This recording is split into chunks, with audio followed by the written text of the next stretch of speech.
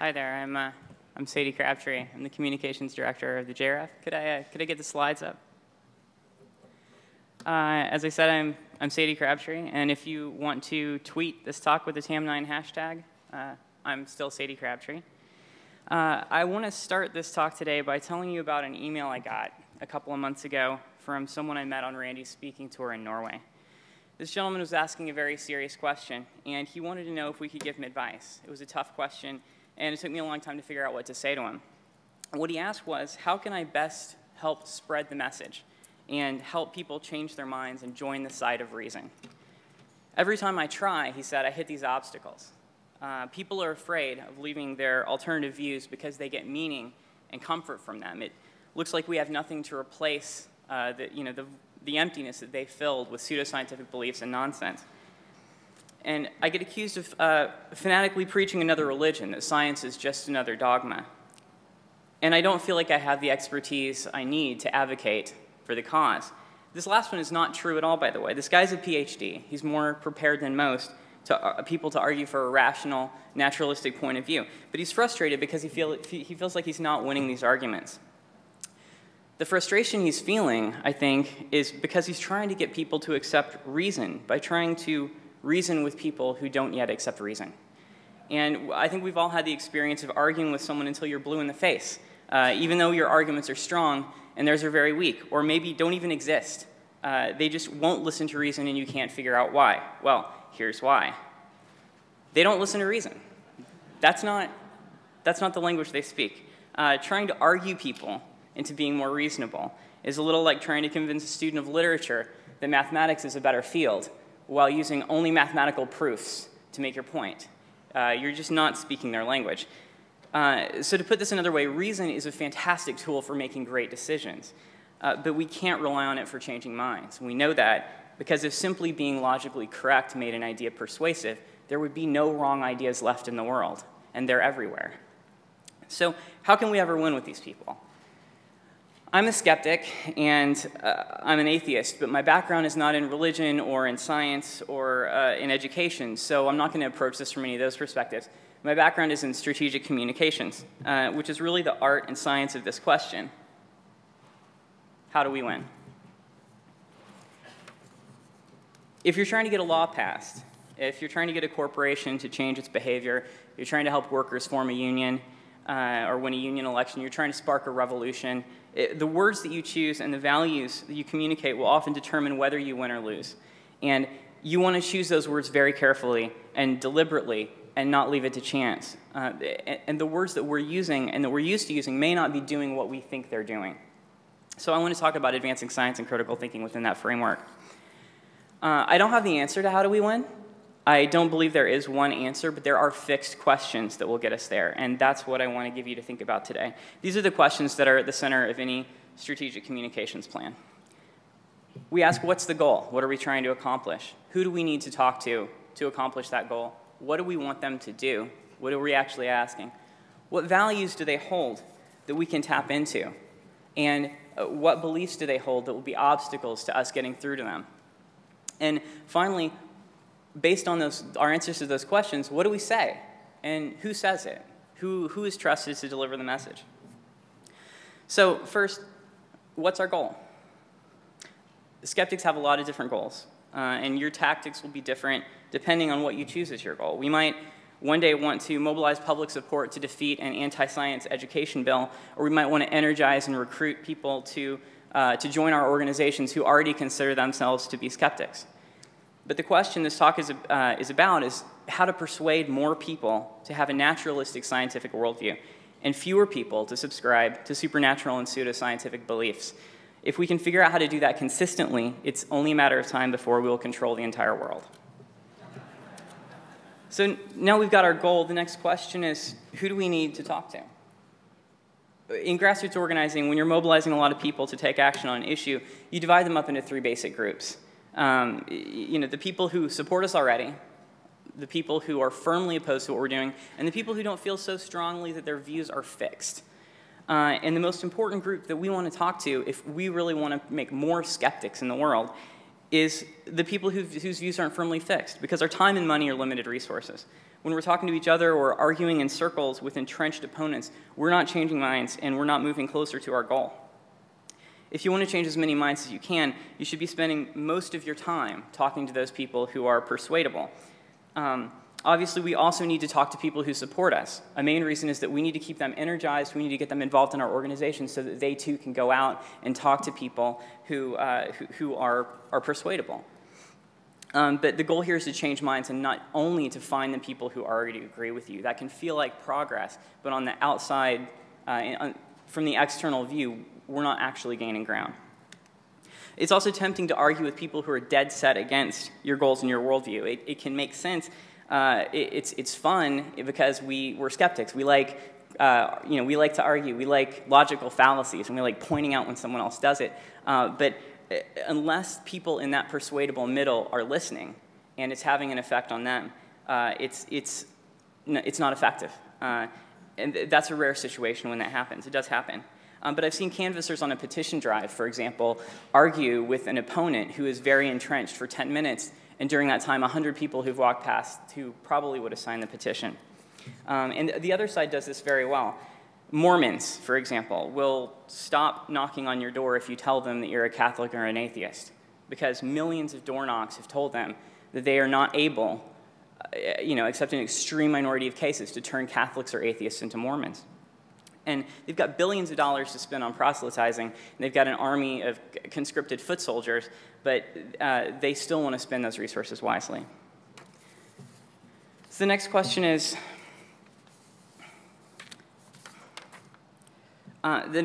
what do we want people to do when they hear from us?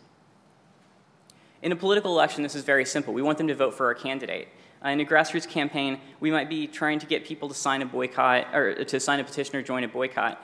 We may not have, right now, in this talk, a concrete action in mind for skepticism, but I bring this up to say that strategic communications most often focuses on changing people's behavior and what they do, rather than changing their values and how they think. Because it's very easy to change behavior, and it's almost impossible to change someone's values. It's very difficult. For example, people tend to oppose tax increases and vote against them. And if you want someone to vote for a tax increase, you don't try to convince them that tax increases are good. You tell them that the tax increase is going to fix the potholes on their street. So you don't have to convince them, to give up their belief that tax increases are bad and not to hate tax increases. They just have to hate potholes more. So you start with what they care about, and you give them reasons that matter to them. And they may or may not be reasons that matter to you, but they're reasons that are true, but they're reasons that appeal to them. If workers at a hospital are going on strike, and you want the community around the hospital to support the strike, you don't talk about how strikes are the most important tool that workers have to level the playing field with their employers, right? You talk about how the nurses are fighting for better staffing levels so that when patients go to the hospital, they know there's enough staff there to take care of them. And both of these things are true, but you get to decide what you talk about. And you don't have to get the public to support the idea of a strike. You just have to get them to support this strike. So what's the point of this if what we really want to do is change hearts and minds and not just change behavior? The thing is that changing behavior does change minds. And it's one of the most effective things in changing minds because it sets up a cognitive dissonance. And once you voted for one tax increase, it gets harder to maintain the belief that all tax increases are bad. And once you supported striking workers on a picket line, it gets harder to maintain the idea that union workers are lazy and selfish, right? So what does this mean for skeptics? It means that if we are trying to get superstitious people to think more critically, there is value in getting them to use scientific thinking in small ways that don't require them to give up their entire worldview and self-identity to do so. So the question that this gentleman emailed me, was saying that he had people in his family, people that he, really strongly wanted to convince, and it hurt him to think about them being consumed by these, fallacies and these superstitions. And so however much we want to focus on the most persuadable people, many of us have people like that in our lives. And what I said to him is that when it seems like someone believes in every ridiculous thing, from homeopathy to guardian angels, it can be, the instinct is to say, your whole worldview is screwed up. Everything you think is wrong. Like, the way you're approaching this is wrong. And that tends to make people dig in their heels because people's identity is wrapped up in their worldview, the way people think about themselves. And you're asking people to give up a huge part of themselves in order to do that. So it may be better to accept that we can't change the entirety of people, who people are overnight.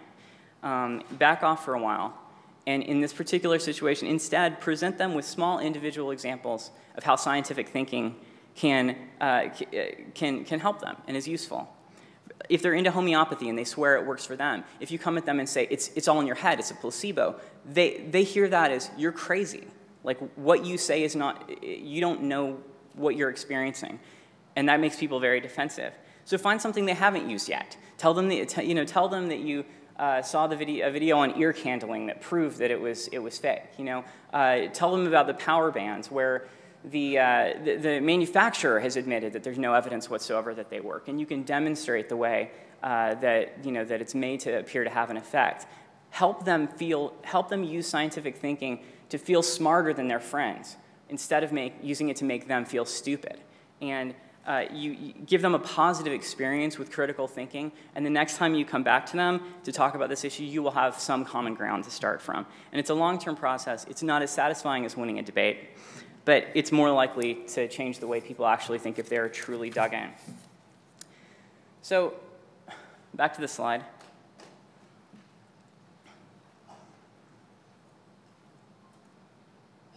Okay.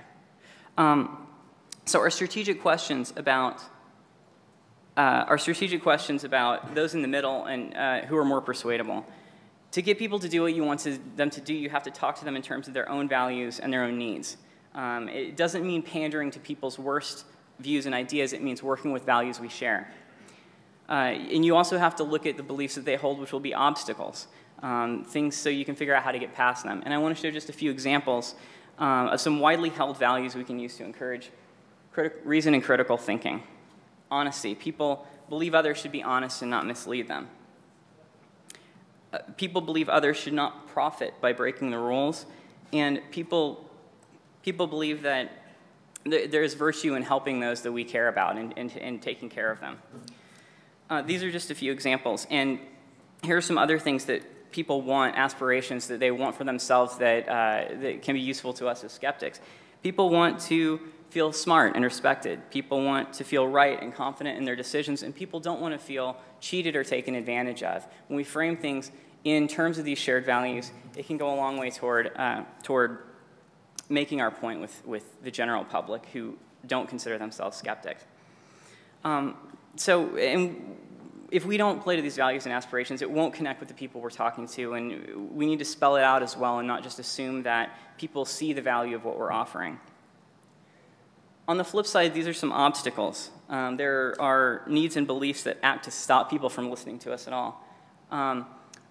People have a need to feel in control. They want to have something that makes sense of an irrational and scary world for them. The fact that lightning can strike and you can die at any moment, you can lose your job and lose your health care and be on the street. It's hard to deal with that without some sort of understanding of who's on the right side and who's on the wrong side in the world, who's making the bad things happen.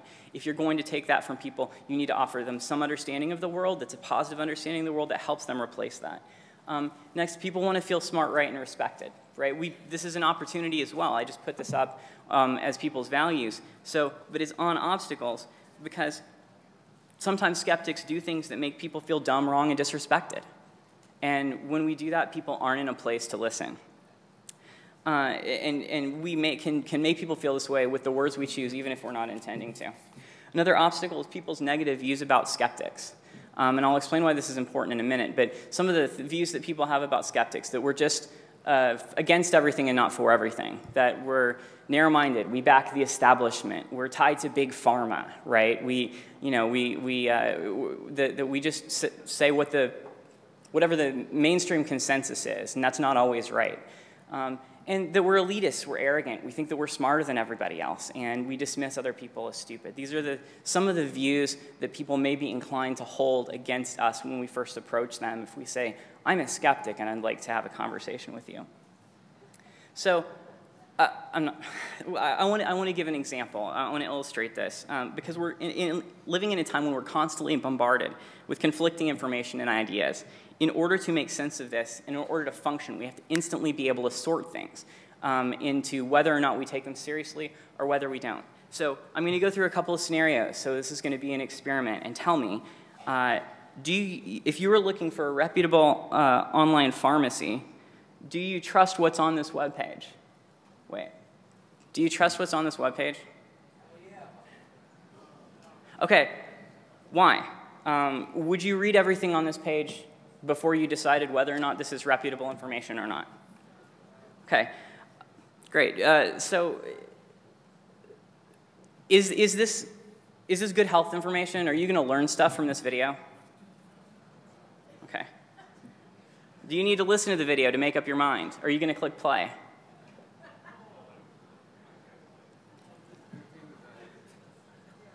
Is this urgent? It says it's urgent. Why do you think it's not urgent? So the point is, it doesn't matter what's in the envelope. It doesn't matter if the pharmacy reviews are real, if the video is actually announcing a real breakthrough in quantum physics. You saw something in each of those that looked typical of something untrustworthy, so it goes straight to your mental spam folder. And no matter how good the rest of the message is, you never see what's in that envelope. And everyone does this. We match new information with patterns we've seen before to figure out how we should interpret it. And how we think about a moral or ideological issue can be completely different based on what pattern we match that to. We have set ways of understanding the sides of an argument, the narratives, they're stories that we've learned from society that we fit new conflicts into. You instantly know that that web page is a link farm because it just looks like one. And we call these narratives frames. So we have frames for talking about political conflicts, right? We have the little guy versus the establishment, the reformer versus beltway bureaucrats. We figure out when there's a race, like what's going on here, like which guy is on which side. We have frames for thinking about science, mainstream credible science versus cranks, groundbreaking science versus the naysayers who told the Wright brothers that we could never fly. And we have disturbing new findings versus a dismissive establishment, right? We've got the guy in Independence Day who's decoded the message from the aliens and knows they're going to attack, but no one will listen. And these are stories that we learn from society. And then we've got ways of thinking about economic issues, individual rights versus government authority, or corporate greed versus public good. Public service employees versus corporate lobbyists, or struggling taxpayers versus greedy public employees. These are stories that we tend to fit conflicts into these boxes. So the same person can come down on two very different sides of similar issues just because of the way the issues are framed, and that's why you don't want your ideas to be put in the wrong box. So for a second, think about the anti-vaccination movement and what box we get put in, or what box the pro-vaccine movement gets put in this debate. The frame the anti-vaxxers are presenting to people is that of scientists as tools of corporate interests, which is a real thing that people understand, because for years people heard that scientists told us tobacco doesn't cause cancer. And finally the public understanding of the science caught up to what everyone already knew. And there are scientists now doing research for oil companies saying there's no proof of global warming and global warming can't be proved. So it's this mistrust of corporate-driven science coupled with parents' fears about their children and feeling this huge responsibility to protect them that drives this anti-vaccination panic. And when pro-vaccination skeptics respond with the facts, that vaccines are much safer than not vaccinating, what the public can hear is, trust the scientists. They know better than you what's best for your children. And that's what people can hear. And as long as we're stuck in that frame with someone, we can't win with them because they put everything that we say into that box. And so we have to get out of that box to give people a different way to understand the conflict. It also matters who delivers the message. You will be dismissed if you're perceived to have a self-interested motivation in saying what you're saying. If you're a spokesperson talking about your protest and people perceive that you are associated with an economic interest in the outcome of the conflict, people won't trust what you're saying. People trust union workers much more than they trust union officials, for example. People trust consumers more than they trust a corporate spokesperson. Basically, people trust people with whom they feel they share common interests. And when people see you on TV, even if they don't know who you are, they'll look at your clothes, your age, your tone of voice, and a lot of other factors so they can try to decide if you're on their side or if you're on someone else's side. And it's not necessarily who you are or whose side you're on that matters. It matters what people perceive.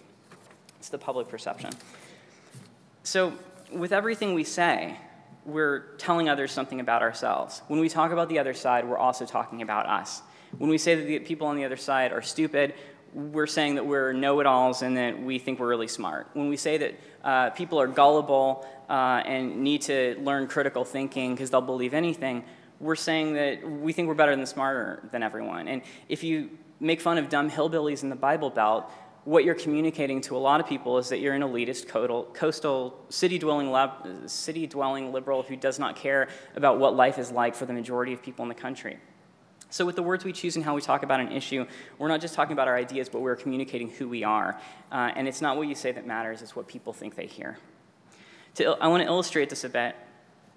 I can still remember the moment that I stopped actively supporting John Kerry in the 2004 presidential election.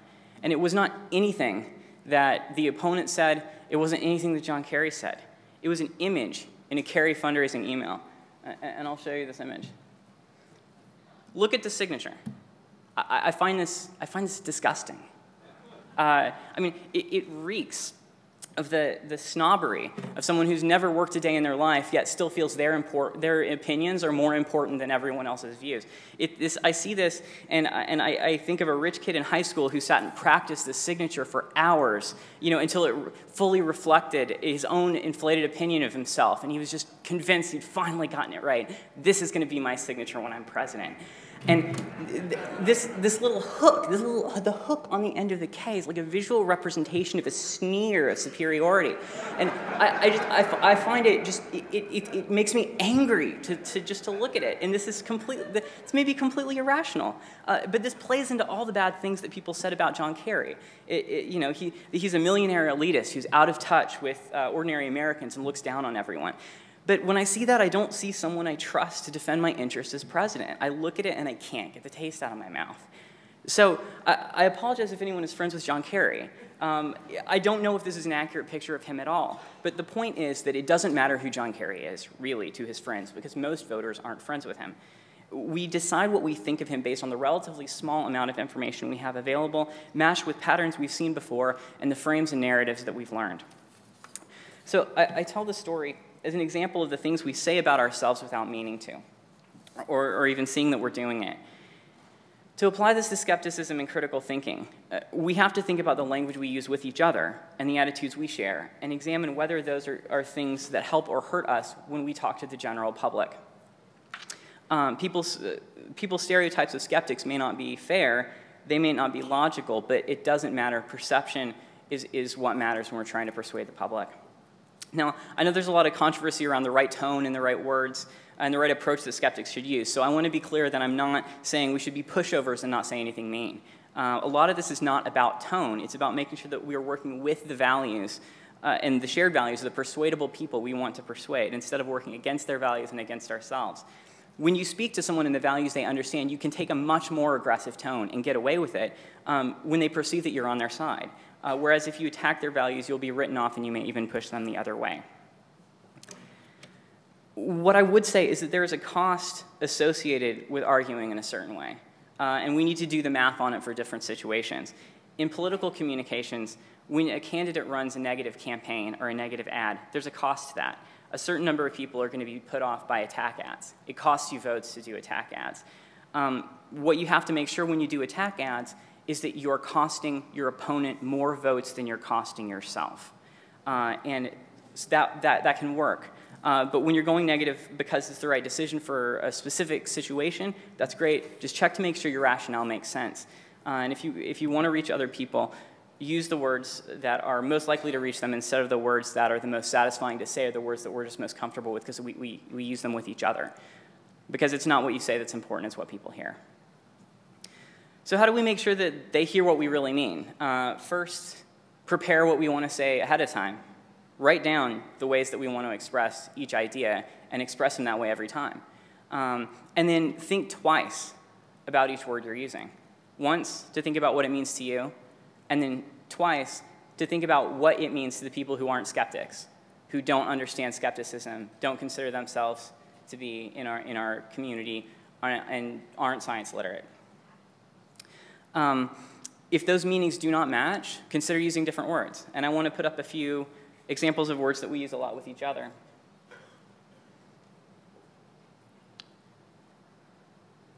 These are some words that we use a lot with each other, and some thoughts on how they could sound to people outside the skeptical community.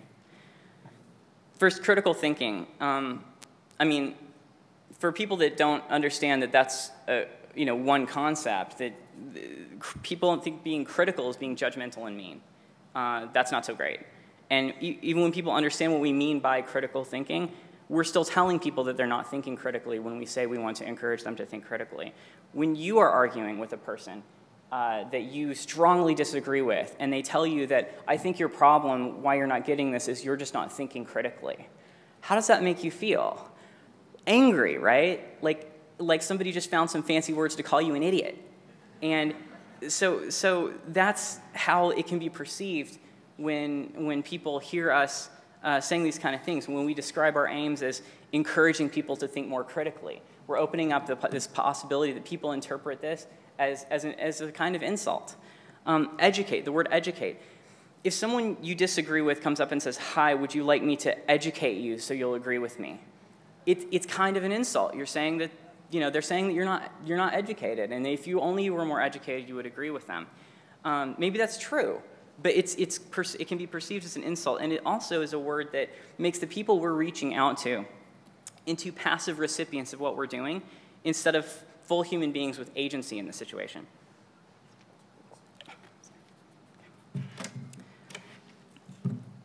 And so people can feel insulted by this. The word vaccination. When I hear vaccination, I think of a doctor coming after me with something sharp. I think that hurts, right? And it's not a pretty word. And again, it's about something being done to me rather than something I'm doing for myself.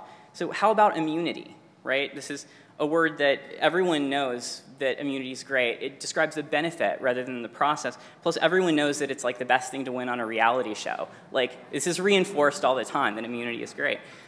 Nonsense, hogwash, woo-woo, gullible, suckers, credulous. Like, when we talk about this, we are, in a way, insulting the people that we want to reach. We are telling people that they, don't, these are words that we use as shorthand. Nonsense, for example. What we mean when we say nonsense is things that have been shown to be false, generally. And if we say that, we're not insulting the people that believe in it. We're giving them a piece of information, right? And it goes a lot farther toward explaining our point. And I want to make one point about jargon words and other words that are specific to a certain community. They almost always carry a different meaning outside the group than inside. In the labor movement, unions have done research that shows huge differences in public support based on whether or not you use the word union, if you spell out what you really mean. If you ask people to support workers at the grocery store forming an organization where they can work together to raise their wages and win access to affordable health insurance, a lot of people support you. You get overwhelming support. If you ask people to support the grocery workers union, it plummets, because people have all different ideas about what the word means, and they apply that to what you said. So if you want to be clear, the best way to have control over how the words are perceived is to say exactly what you mean. So I will just give a couple of examples of how this can improve. For example, we often say, we're here to educate the public about pseudoscientific nonsense, or something like this. If we say we're here to help people defend themselves from pseudoscientific scams, we're giving people agency. We're helping you protect yourself. This is something, protect yourself and your family. We're also putting the blame on the scammer and not on the person who believes it. If you want to go a step further with this, you can take out the jargon and say that we want to defend people from scams that use scientific-sounding language to mislead consumers instead of talking about pseudoscience. I'm running out of time, so I'm not going to do these other pieces that we were going to do. Oh, sorry.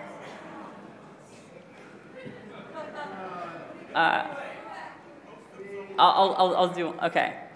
Okay, critical thinking. If we want to say we want people to think critically, an alternative is to say that we want to inspire an investigative, truth-seeking spirit in others. We want people to understand that this is this is a gift. This is this amazing thing. If we want to go totally off the rails with it, we can tell people why science is awesome, right? Like, this is what we're inspiring. This is about investigation. This is about, it's about positive things and not just about eliminating the negative things. So these questions are useful, and they're an effective way of organizing your thinking about how to communicate with the public. You may find them useful in thinking about other issues too. To sum up what I wrote to my friend in Norway about skepticism, here's what I think you should keep in mind if you want to gain ground against all the bad ideas out there and ultimately take over the world for skepticism. Don't rely on reason to reach the unreasonable. With folks you care about who are really stuck, try to move them one step at a time. Spend most of your time persuading the persuadable. Speak to people's own values and aspirations. Don't jump headfirst into someone's mental spam folder by making your message look like trash. Think twice about words, not just what they mean to you, but the different meaning they have to others. And don't sign your name like John Kerry, because everything you say says who you are.